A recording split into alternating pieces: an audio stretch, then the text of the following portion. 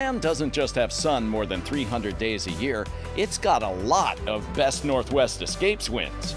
Your pick for both Best Resort and Best Romantic Getaway is Campbell's Resort on Lake Chelan. This lakefront getaway has been making guests feel welcome since 1901. Congratulations, yet again, to Campbell's. Best Budget Motel also goes to a Chelan favorite, the Midtowner Motel.